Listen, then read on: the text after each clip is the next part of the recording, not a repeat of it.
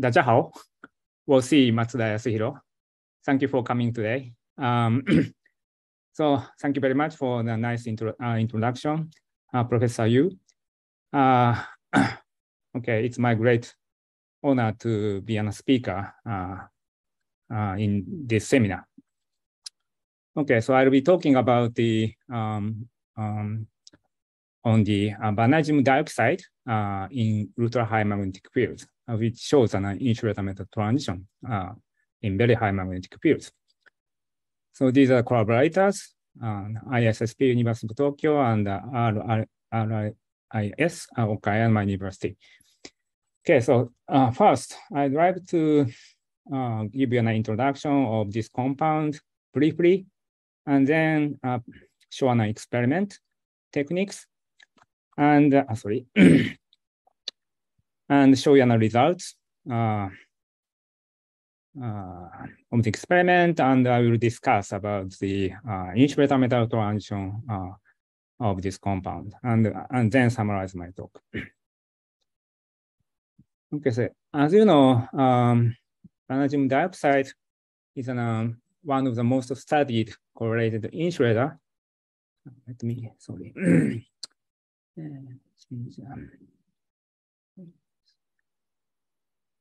Wait a moment. Okay, and in high temperature, it is a metallic, and the structure is a rutile structure. At around room temperature, it undergoes the phase transition from the metallic to insulating state. And at the same time, the point is that the vanadium ions forms dimer, and then the crystal structure deforms, and the symmetry becomes low. And then from rutile to monoclinic, structural phase transition takes place at the same time. Okay, so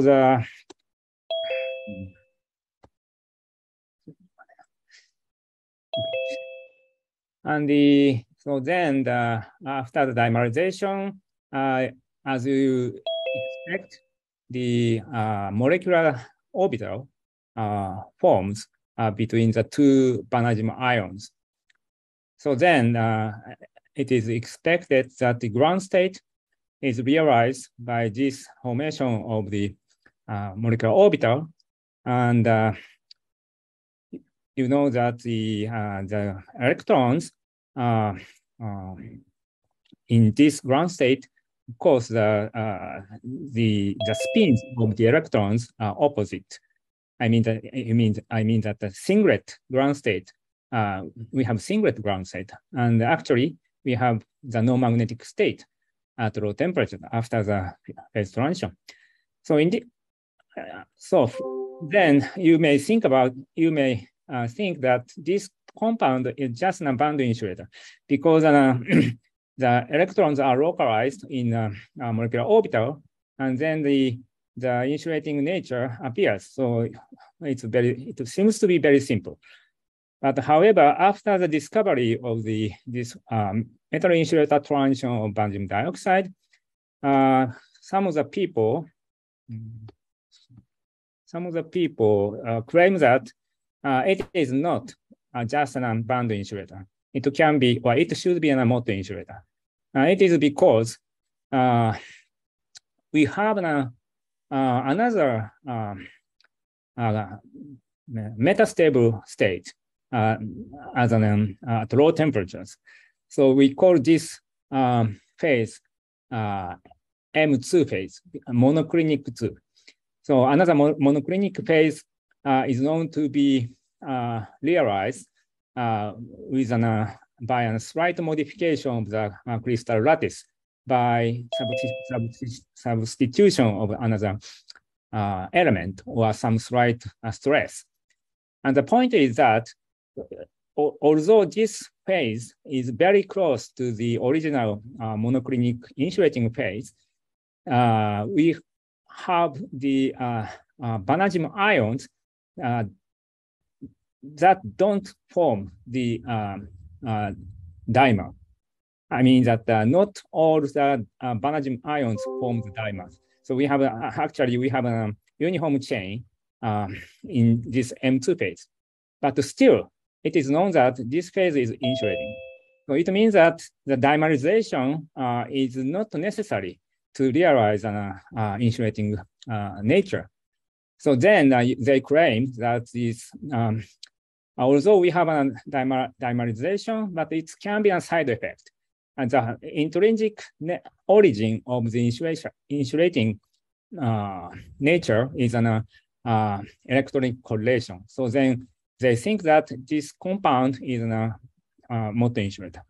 So another reason why they think this is a motor insulator is that the energy gap here is much larger than the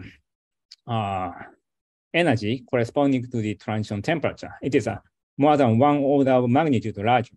So we can't explain this phenomenon using a single band picture, single electron picture. So we need a many electron effect to explain this phenomenon. Okay, so still, even now, after the discovery, after more than 40 years after the discovery of the insulator-metal transition of the vanadium dioxide, we have many papers that frame the different mechanism. So I didn't put a very recent one, but still the new theory appears. So maybe you can take a screenshot to memorize this many papers. So anyway, so this is a still very controversial issue. I mean, the insulator-metal origin of the insulator-metal transition of this compound. So my idea is that a magnetic field can shed a new light on this controversial issue. Because, as I told you, the ground state can be a singlet state. So if you have a strong enough magnetic field, you can collapse this state. I mean that by crossing these triplet and singlet state. So then magnetic field can collapse the ground state of this situation. So you can have the observe the suppression of the insulating phase, and the metallic phase may appear. But if the system is described as using a single band Hubbard model, for example, the insulating nature is determined by an electronic correlation U, and which is should be much larger than the magnetic field exchanging energy. So if the vanadium dioxide is a motor insulator, which can be explained by a single band Hubbard model, the even magnetic field controls the spin. We don't expect that the very strong effect on the insulating state. Maybe insulating nature remains after the spin saturation. So I mean that if we find a strong effect on magnetic field effect on the insulating state of this compound, we can say that at least the single band Hubbard model is not a good model for explaining this phenomenon. And also, of course, if it is very exciting and interesting how if it is possible to observe the metallic phase to induce an insulator-metal transition by magnetic field, because it looks like the energy gap is too large compared to the Zeeman effect by the magnetic field which we can generate. Because the 2.5 electron volt corresponds to the 21,000 Tesla, and it is much larger, very large, extremely large magnetic field.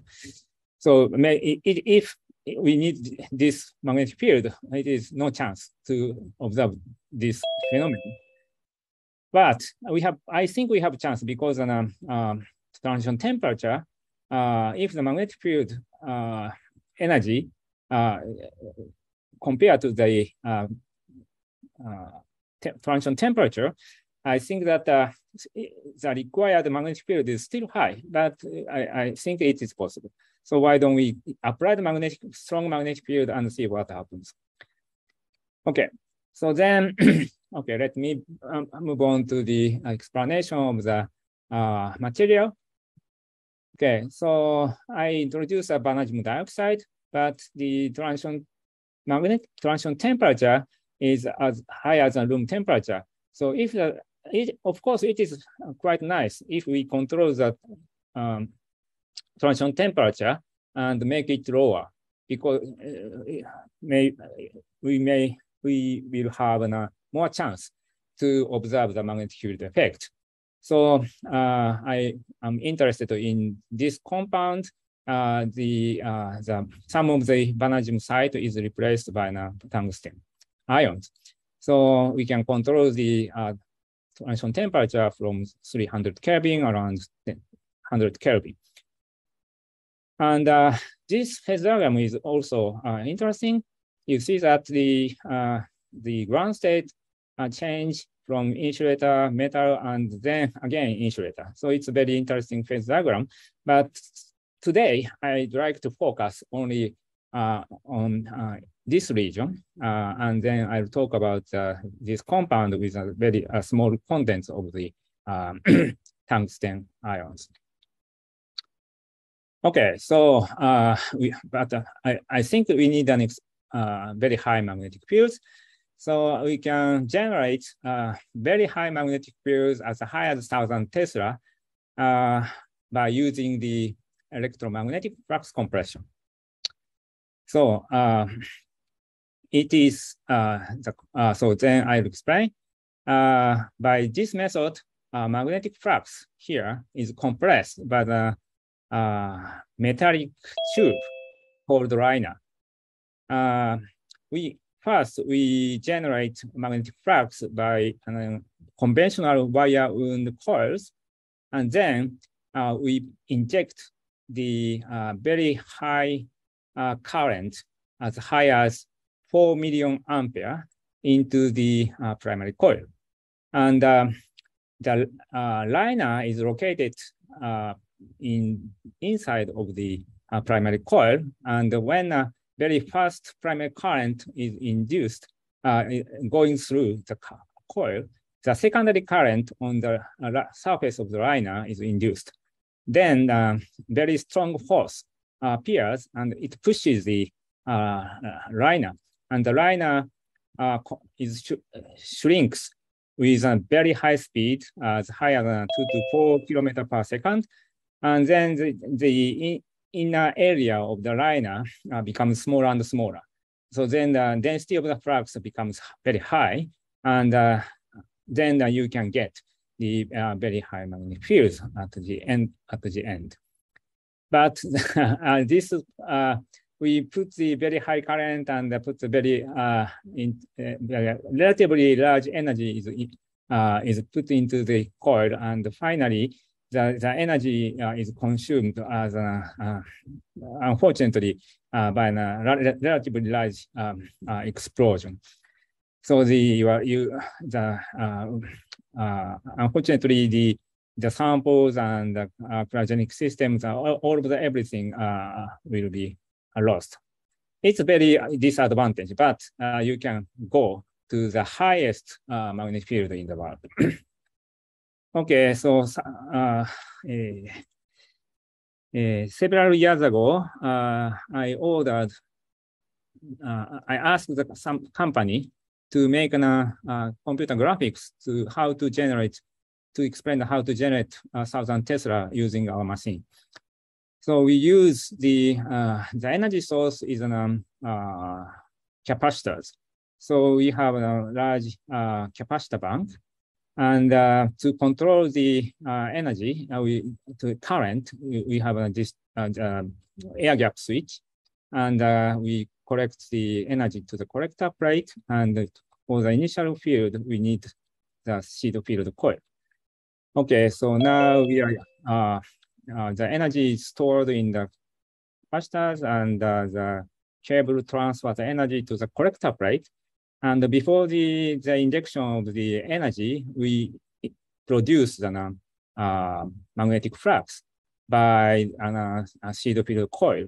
And then the primary current goes through and the liner shrinks, and then the density of the flux increases very much. Okay, so this is a way how we can generate the 1000 Tesla. Okay, this is the computer graphics, and this is the movie of the inside of the protection chamber. I mean, around here, the very high field is generated. So let me show you now. Movie. Okay, at this moment, the very high magnetic field is generated, and all of the measurement is done in this very short time. One more time. Okay, something like this. Okay, so as you can see, this is a relatively violent experiment, and you may imagine that there are many large electromagnetic noise and mechanical vibration or something. So yes, it is very tough environment to measure to make a measurement with high precision. But the point is that the destruction or explosion occurs just after the generation of the magnetic field. So then, before such a very violent situation, we can measure the several physical quantities with relatively high precision. And the most prominent, most suitable technique is, of course, an optical measurement. Absorption and further rotation, some other laser spectroscopy or something, because we can avoid the electromagnetic noise by this technique. Because light and electric signal, it cannot be coupled directly. Okay, so but you know that some of the material we can't apply the optical measurement.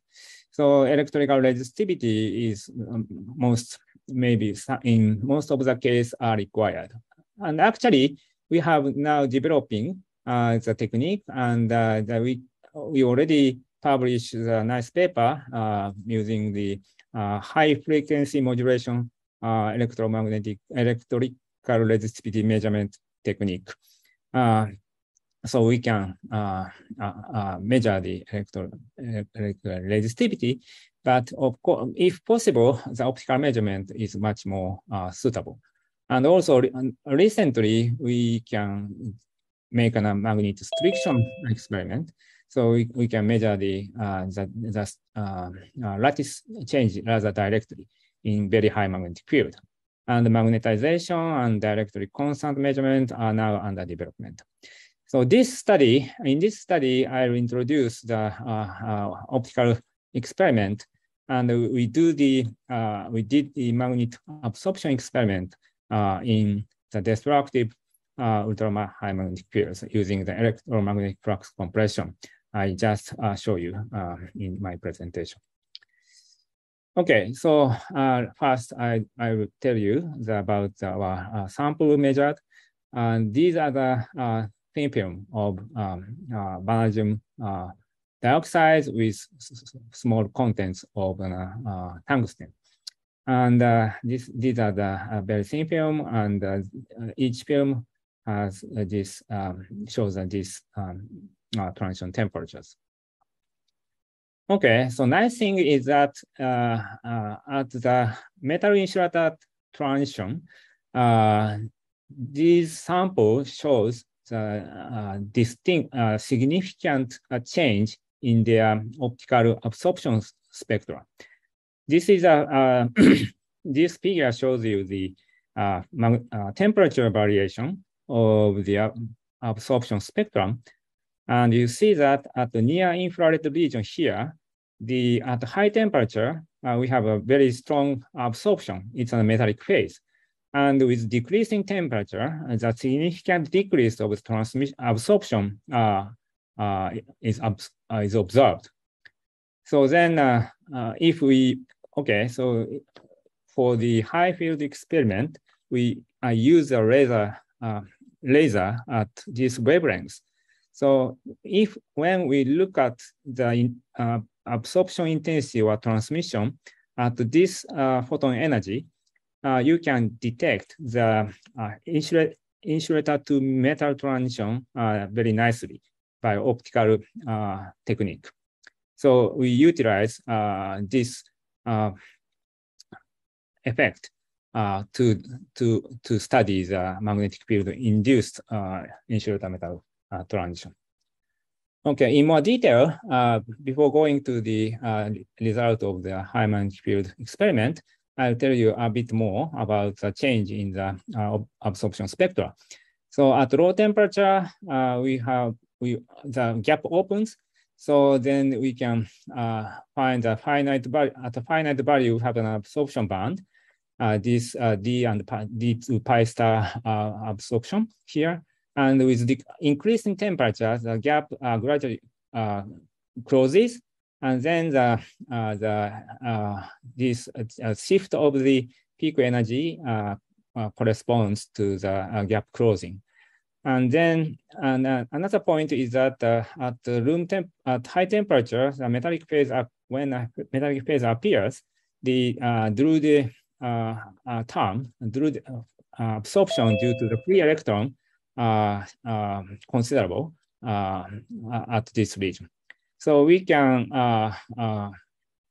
analyze the change in the absorption classical way through the model. It's a very simple model, but we can successfully explain the resistivity, temperature variation of the resistivity using the parameters obtained from the optical spectrum. So I can say that observing the optical response at this energy position can directly reflect the metal insulator transition of the vanadium dioxide. Okay, so then let's go to the high magnetic field experiment. Okay, I'll tell you a bit details of the measurement.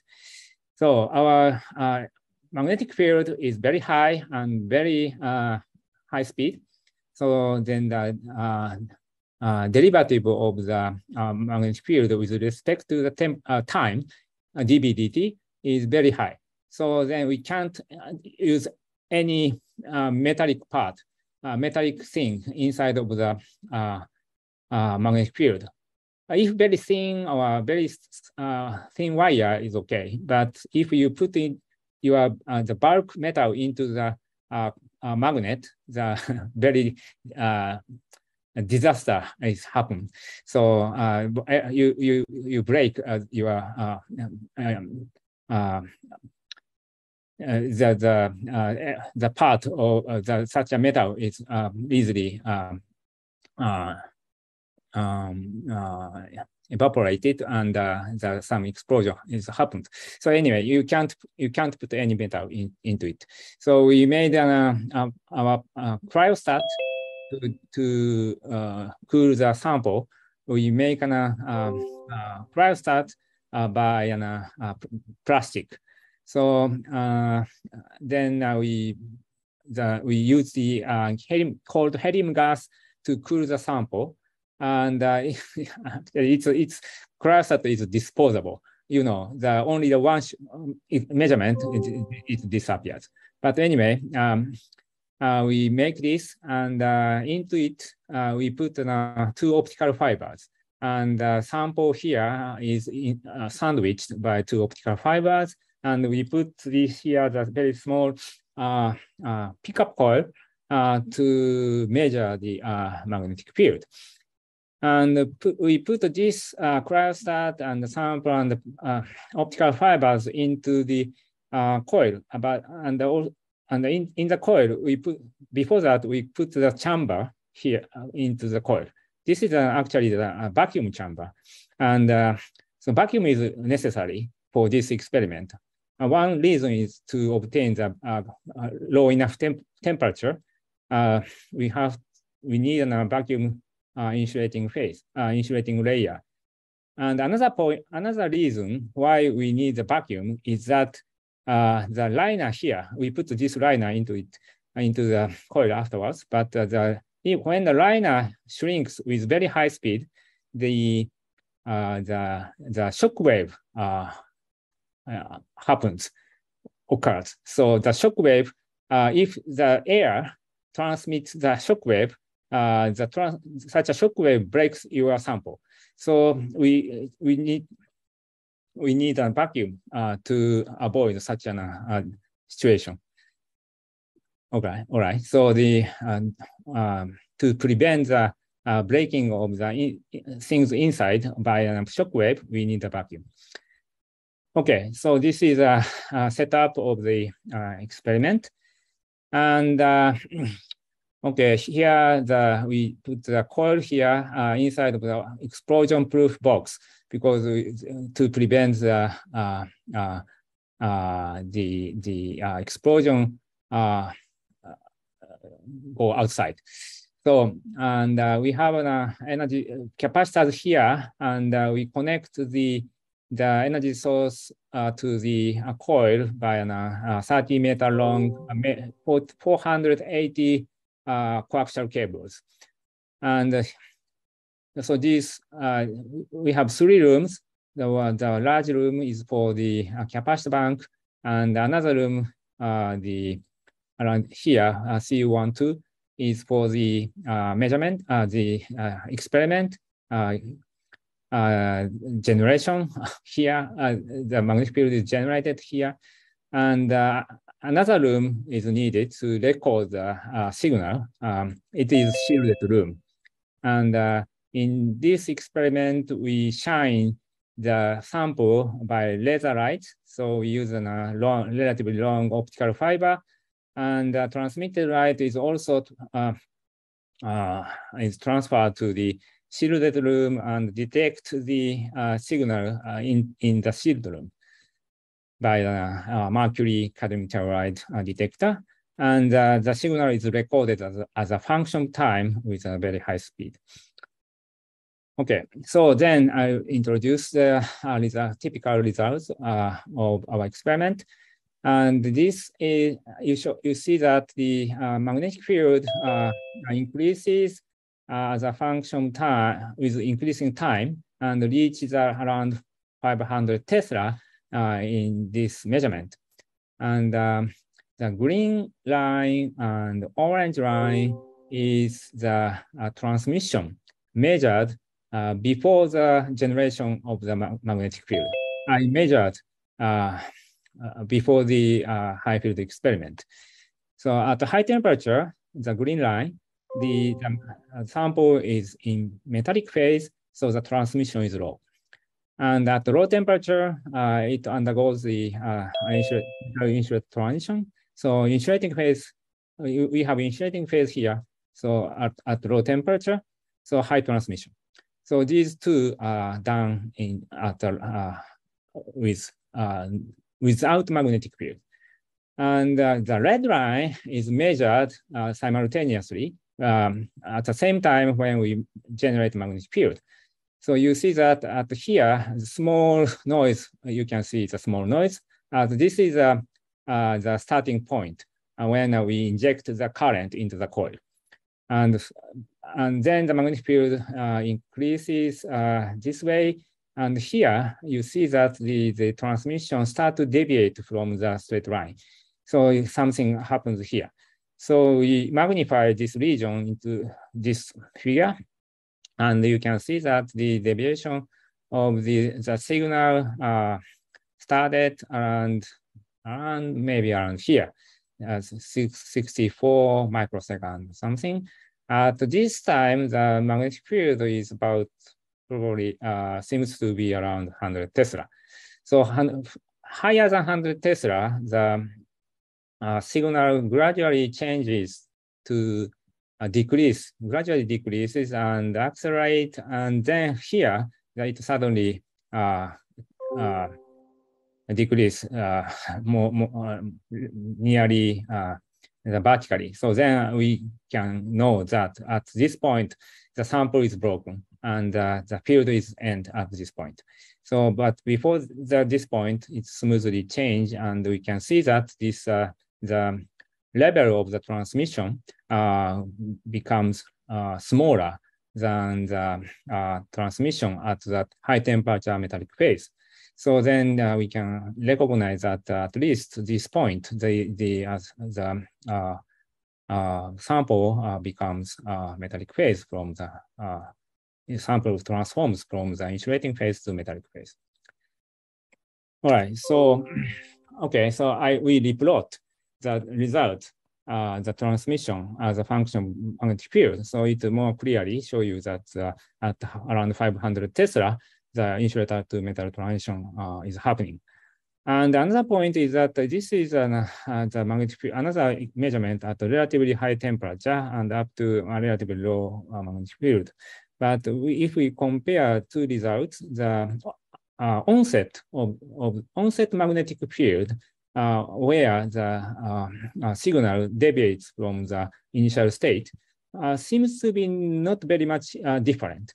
So I can say that the transition magnetic field is not, seems to be not so strongly dependent on the temperature.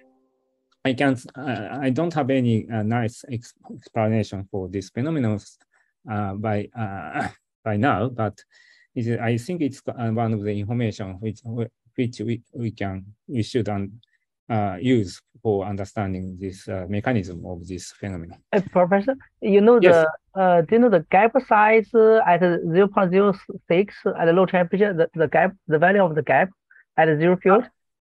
So you mean that the decomposition? Yeah. Okay, around 100 millielectron volt. Okay. So it's much smaller than the parent original one. Right. Yes. Okay. Yes. So it's okay. Thank you very much for the nice question, and it's a nice point and an important point. Okay. So anyway, this is I summarize 3 different results of the experiment, and this is one which I already showed you. And this, but the vertical axis is a relative change of the absorption coefficient divided by the change in the absorption coefficient between the metallic and insulating phase to compare these 3 results. And the point is that even at a very high field, 550 Tesla, the X equals 0 sample is of course it's an vanadium dioxide, doesn't show any change. So at this low temperature, and 0.063 composition sample seems to be in between. Unfortunately, this time the machine didn't work properly, and some of the gaps which didn't work properly.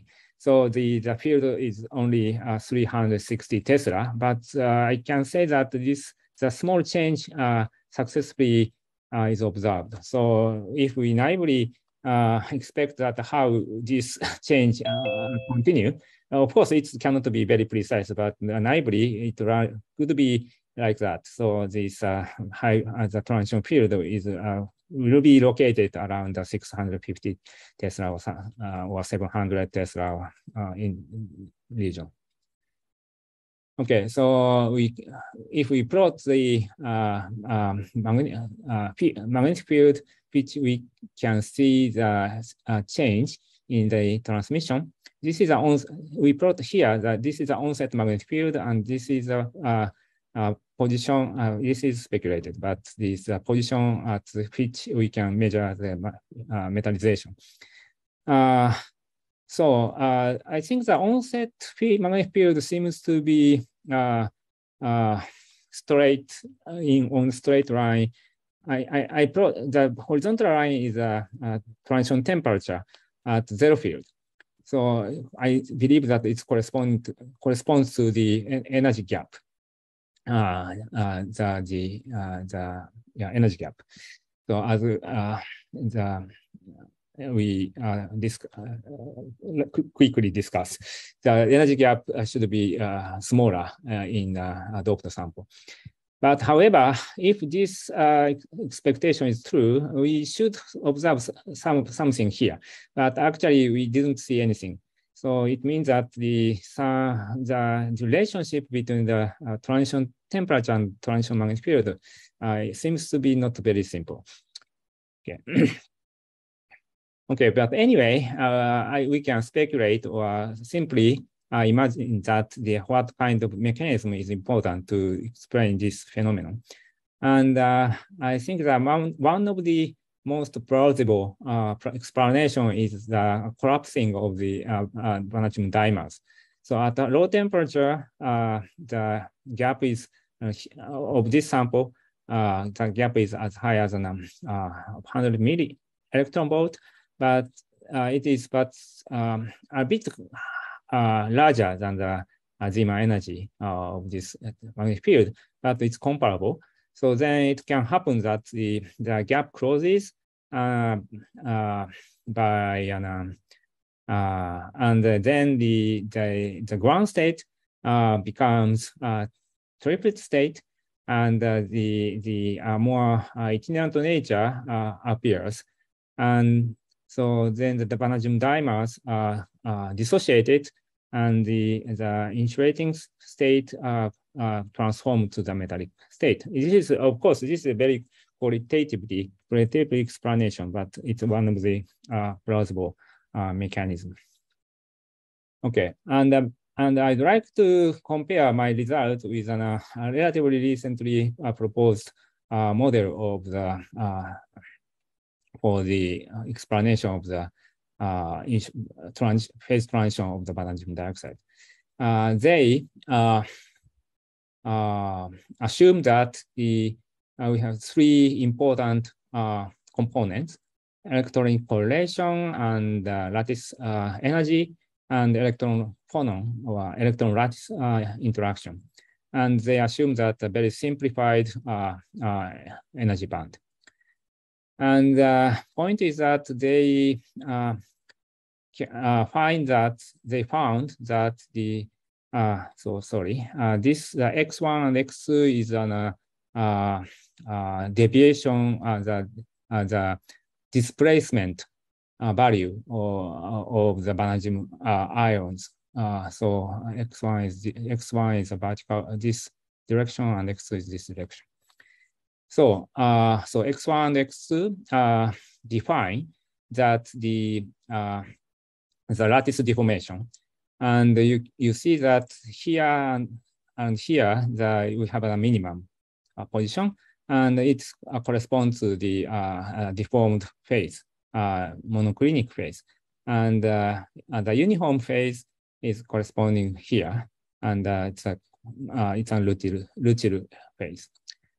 Okay, so they found that when they don't include the electronic correlation, the ground state is uniform, so luteal structure. So, but it is in reality, the real situation, real vanadium dioxide, this is at low temperature, the crystal structure should be monoclinic. So, but you see that here, the metastable state is here. So actually, this is shows you it is an correspond to the instability of the. It shows you the instability of the lattice. So it's the crystal tend to be deformed, but the ground state is still uniform state. But when you increase the correlation, it is found that the deformed state, monoclinic state becomes more stable than the lucidum state around here. So it can be said that distorted monoclinic phase is stabilized by an electronic correlation. Okay, so and they evaluate the energy difference between the here and here, and it corresponds to with this value, the energy required to make a transformation is around 60 milli-electron volt, and they also evaluate the transition temperature by including the temperature effect, entropy effect, and they found that they can, of course, this is a model calculation, so it's not very strict, but at least they can find the parameters that the model give us the the transition temperature very close to the real transition temperature. So it can, the model can be can take some picture of the a real picture or for explaining the vanadium dioxide phase transition. Okay, so I try to evaluate the magnetic field required for to overcome this energy difference, and found that this is about 500 Tesla. So it can't be very different from the value which we found. And I just scale the magnetic field value, evaluate these magnetic field value for these samples by just using the ratio of the transition temperature. Okay, so then I plot these values here, but still it's the position is here, but actually we don't see anything. So that's a problem. And but at least we can do the more, should do more experiment for this composition, and to find that to confirm that it is, we will see something around here or not. Okay, so by now, maybe you may think that, okay, we observed some phase transition at the sample with with a tungsten with some value component of the composition of the tungsten. So in such a sample, of course, we have a randomness or the dislocation in the crystal, and such an effect may affect the phase transition. So I think it would be very important to observe the pure transition in pure vanadium dioxide.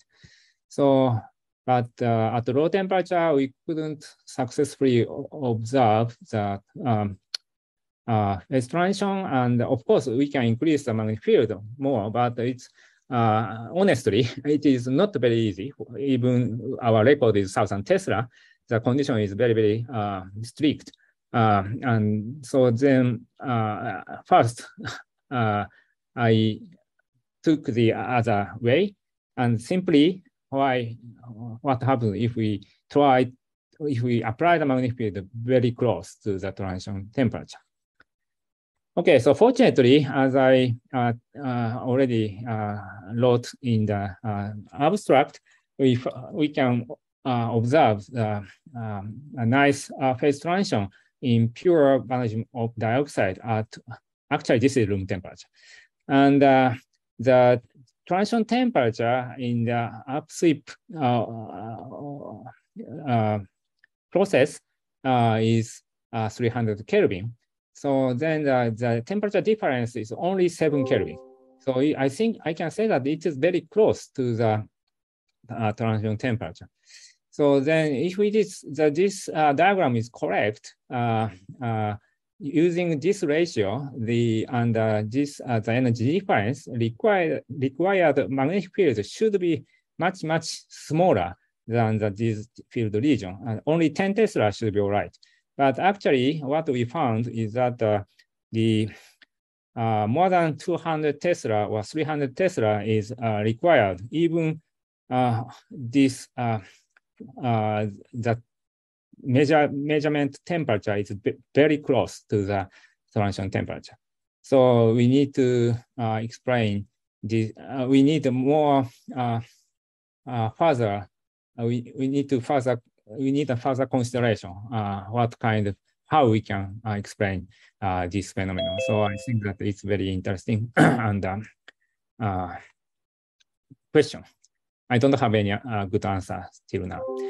And experimentally, okay, we found that we need a 300 to 200 Tesla even at very close temperature. And another fact we have already known is that at this low temperature, we don't see any change up to around 550 Tesla. So, but the transition should be around here. So then I'd like to know that how does the transition magnetic field increase with decreasing temperature, and it can tell us the informations to understand the mechanism of the field induced magnetic field induced transition.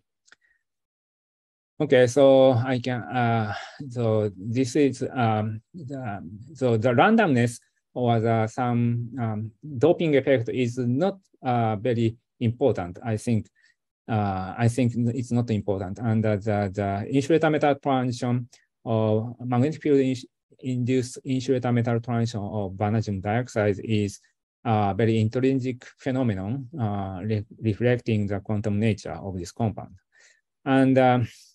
And I can say that the spin-driven field-induced insulator metal transition reconfirms that the vanadium dioxide can't be explained by a single band Hubbard model. So we need a spin lattice coupling to explain this phenomenon. So again, I can say that the key issue, key phenomenon of this key effect of this phenomenon is that the collapsing of the molecular orbital, I believe. So this way, the singlet state transformed to the triplet state, and molecular orbital is collapsed. This is a key concept. I believe this is a key concept of this experiment. And okay, so considering this collapse dissociation of the molecular orbital, we can imagine that okay, similar effect occurs for real molecule in cosmic space, but in very high magnetic field, up to 10 to the 5th, more than that magnetic field. And in such a situation, it is such quite interesting phenomenon is expected. For example, because of the wave function is also modified by this very high magnetic field, when you apply the magnetic field perpendicular to the molecular axis, at very high magnetic fields, the singlet state cannot be an ground state, and the new ground state appears, which has a triplet configuration of their spin. But the point is that their calculation predicts that it's the molecular dissociation doesn't happen. Looking at the energy as a function of the position, it's not very deep, but the small minimum appears here and here. So then the molecule new bonding state appears in very high magnetic field, and they call that bonding is a paramagnetic bonding, and they say that it's a new type of chemical bonding, which does not appear in a weak magnetic field. So I think I expect that such a new chemical bonding may appear in a solid in very high magnetic fields. Okay, so let me summarize my talk. Vanadium tungsten dioxide can transform to the metallic state by applying a 500 Tesla class ultra high magnetic field. And the molecular orbital picture explains this phenomenon. And the spin lattice coupling involving electron correlation is likely to be important. And this 1,000, we cannot reach the 1,000 Tesla, but I believe we can reach. And the 500 Tesla and more than 500 Tesla, I can say that the 1,000 Tesla class. And magnetic field, this class of magnetic field can explore the new research field on chemical bonding in matters. Okay, so thank you very much for your attention. Thank you, Professor Matsuda. A very beautiful talk, and I see a lot of interesting setup there. Very tough setup, and also very beautiful physics. Now the session is open for the questions. Can the audiences does any audience has a question? Maybe I can start someone. So I somehow feel a little bit confused about the gap 59 MeV there. So what's that? I somehow a little bit confused about that value. Because at the beginning, so the gap is very big, right? It's 600. What's the? I didn't quite follow that point. For the 15, yeah. Right. Yeah. Yes. Actually, we have two kinds of gap. The one is just an. I'm sorry. Okay, so we have two kinds of gap. One is the energy gap between the bonding and anti-bonding states. It's okay. So this is an dx originally dxy, and another gap is that the energy difference between the dxy original dxy state and the other orbital. I mean another bonding state. So we have a gap here. So this is smaller. So of course, the smaller energy gap will be important to understand.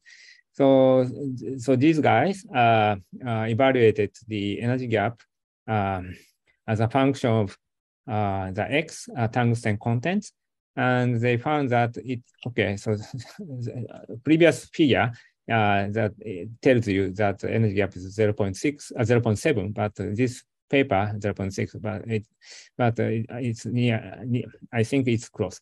Anyway, so it is 0.6 at x equals 0, and it gradually decreases.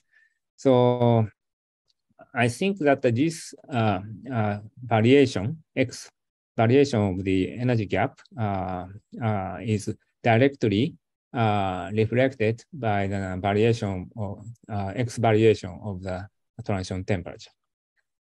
Okay, so but the ratio between the two very high, right? The transition temperature and the gap size it's still over a factor of I guess 10 or more than that, right? You mean that the magnetic compared to the gap divided by the transition temperature, right? Yeah, of course. Yes, still very high. Yes, yes. The more than one order of magnitude. Yes. So you can't explain this relation by one electron picture. I believe. Yes.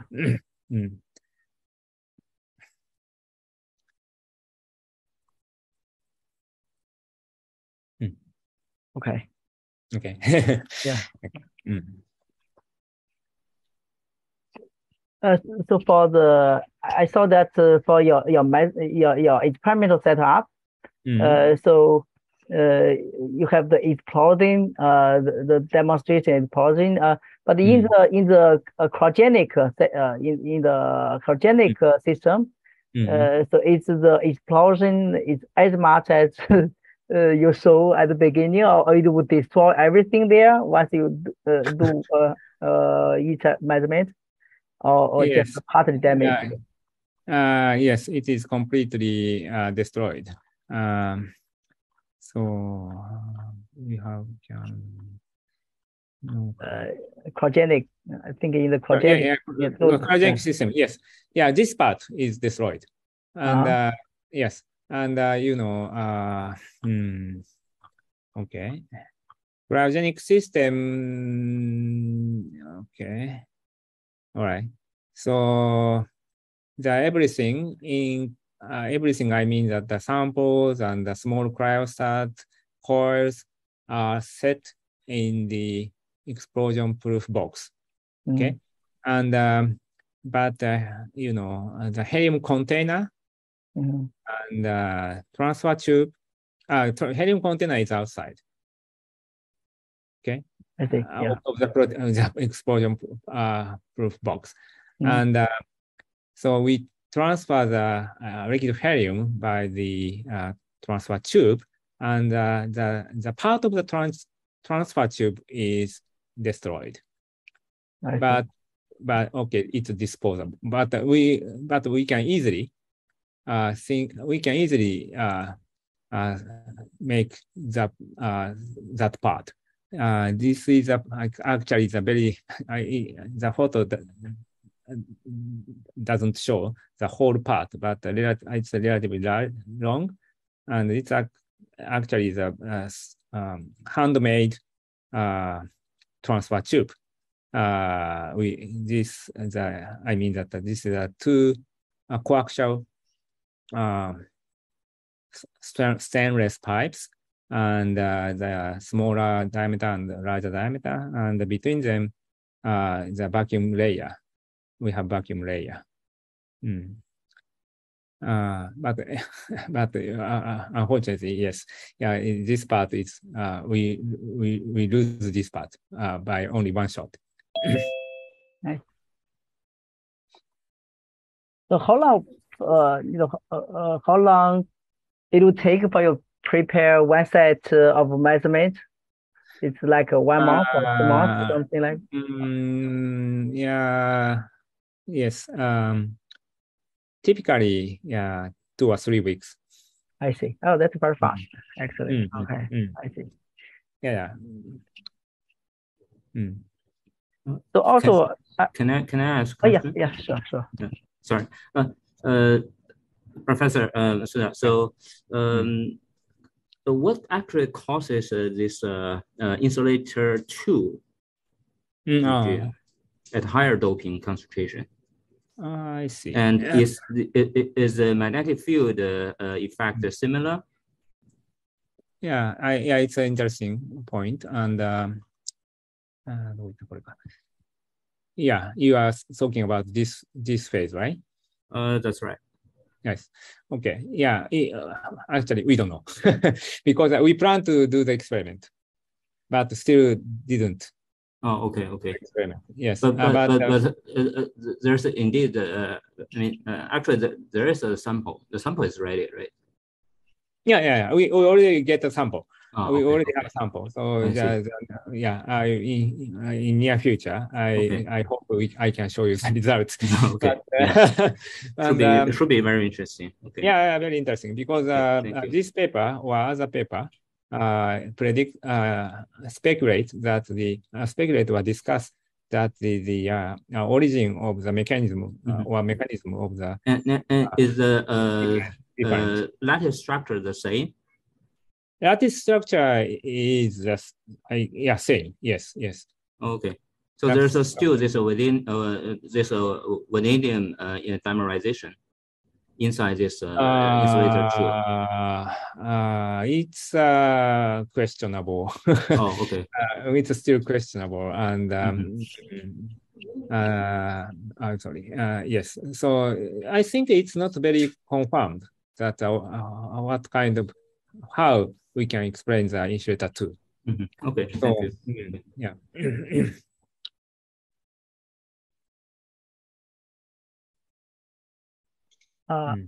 Is that another question? Yeah, hello. Oh, hello. Can I ask a question? Of course. Hello, Yeah, Matsuda Sensei. Long Yes. time no see. Long time no see. Yeah, very amazing work, like we discussed before. I have two simple questions. Actually, you are talking about the molecular orbital collapse at a very high magnetic field, right?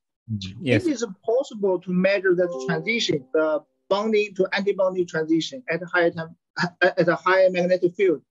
If yes. it's collapsed, this transition will also disappear, right? Yeah, right. But actually, we don't know that what kind of energy gap. Okay. Yes, I understand.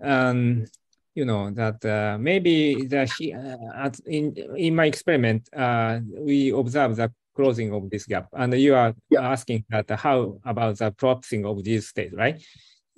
Yeah. Okay. Yes, but of course we need a higher magnetic field. So yeah. So then I think that okay. So this behavior is stopped just by our limitation of the highest magnetic field, and if it we don't know how it behaves after this. So it can reflect the energy change in the electronic structure in the higher magnetic field, and the gap between the bonding and anti-bonding state becomes smaller and smaller, and the effect of such a change can affect this behavior. So to answer your question, we need to measure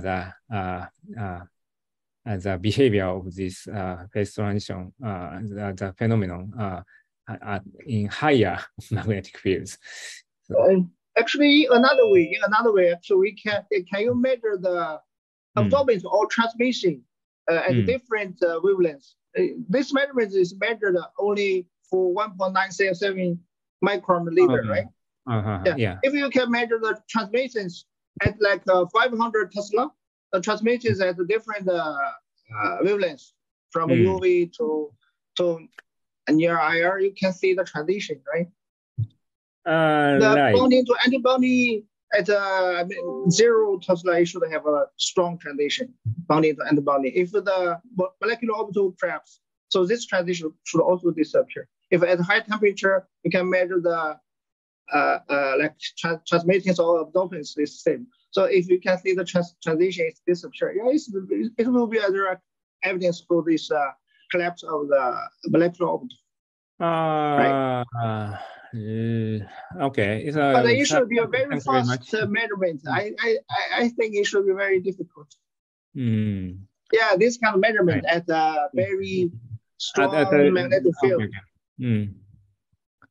Okay, so you suggest that using the different energy position, we can see how the contribution of these different band tells us that the effect of the higher energy gap effect of the higher energy how gap. it changed. It doesn't need to close it. How it changed. If the molecular orbital collapse, this transition should have a very big difference, right? Yes. Yeah. Yes. Right. Thank you very much. Okay, but the experiment is not very. One experiment, as I told you, that only one shot needs. The time is very fast. 2 or 3 weeks are required for preparation, and we have many people, many staffs. We can do a more higher speed, but actually, we don't have not so many people. So anyway, so we can try. Yes. Thank you very much. We can discuss. The second question, I have the second question is about, you think about the spin lattice coupling is also play an important role in this transition, right? Yes. But the spin lattice coupling, this effect, the energy scale is around how much? I'm not very sure. It's around 10 millieV, right? The spin lattice coupling. How much is the energy scaling? It should be 20 millieV. Actually, I don't have any idea of such a quantitative value.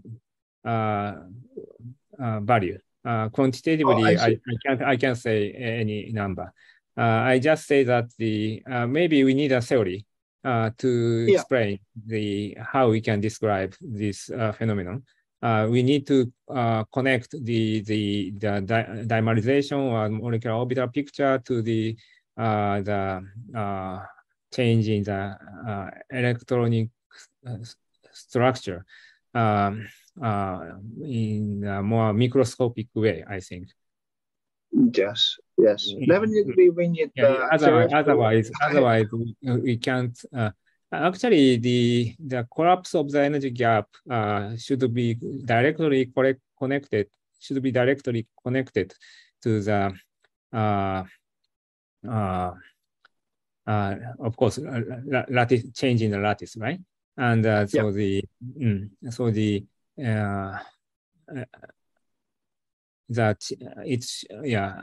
should understand that this phenomenon in the viewpoint of the change in the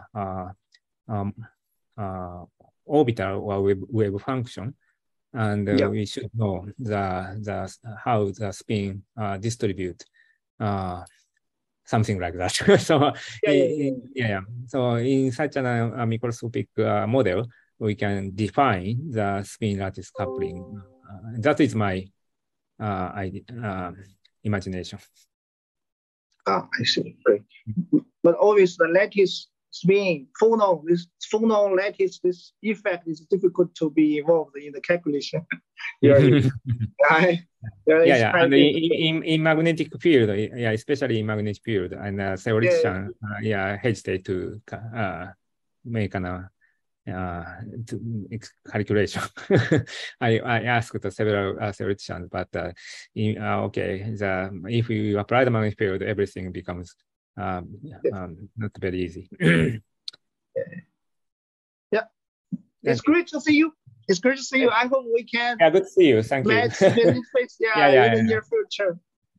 Thank you. Thank you. Okay. Is there any other question?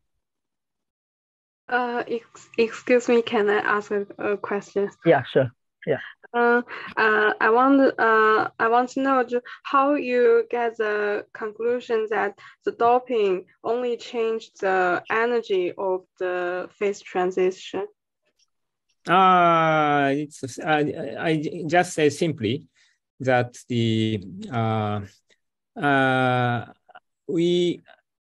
I worried about some randomness is the important factor for the field-induced insulator metal transition. So in this case, I'm worried about the if we don't see, we can't, in principle, cannot have an phase transition in the uniform case, uniform crystal. I mean that vanadium dioxide, I mean.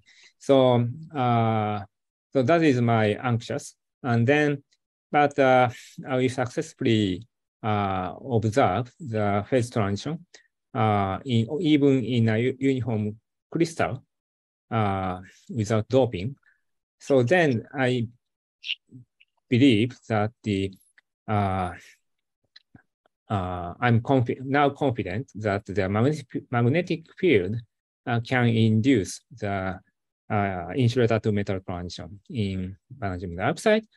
In this sense, but obviously we need the higher magnetic field for the vanadium dioxide compared to the case of the tungsten doped sample. So then I naively think that the tungsten doping sample have a smaller energy gap. It is already expected and measured. And then it makes us to observe the field-induced transition at relatively lower magnetic fields. So then, such a situation leads me to conclude that the tungsten doping is tungsten doping is just changing the energy gap, and such an idea can explain the experimental results obtained so far. So that is the reason why I concluded that the doping is only the change in the I'm sorry, this is not the page, this one.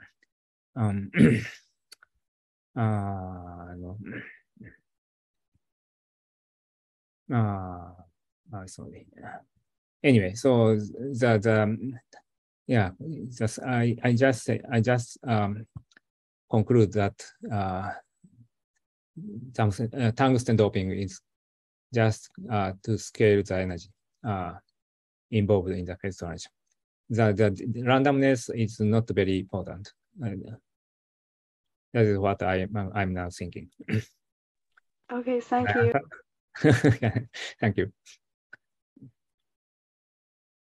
Okay, Professor Matsuda, I guess the time is very late for you. It's over 10 p.m. in Tokyo. So yeah, probably it's okay. Yeah, no it's problem. Probably. I'm sorry to get you so late. Okay. So I guess probably it's the time we can stop right now. And we do appreciate your talk, and I think I learned a lot from your talk because it looks like a very interesting system. I did not really take too much attention, but you did show a lot of nice result, and look like this tungsten doped samples. A lot of things could be done. Thank you very much. Maybe we just thank you very much. Thank you very much. I just say maybe we just sometime maybe we can see yeah, right. A face sometime. On site. Yeah. Okay. Yes. Okay. Yes, thank you very much. I say bye bye. Thank you very much. Bye bye. So I'm leaving. So thank you very much. Thank you.